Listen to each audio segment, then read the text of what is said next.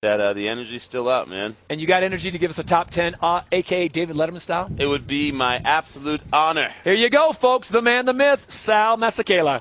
10. Ski big air and snowboard big air.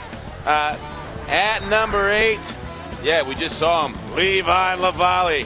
Style competition. By the way, this guy was a snowcross racer last year. Now, Heike Sorsa, incredible.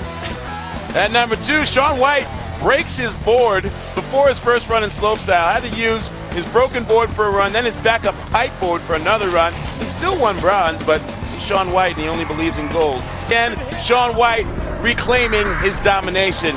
And this is my favorite, KJ van der Klooster, over the 85-footer in practice. And here he goes, he's going to do it, Todd. Van der Klooster launches and lands it. That just happened. KJ Van der Klooster launches for gold and sticks the landing in high definition.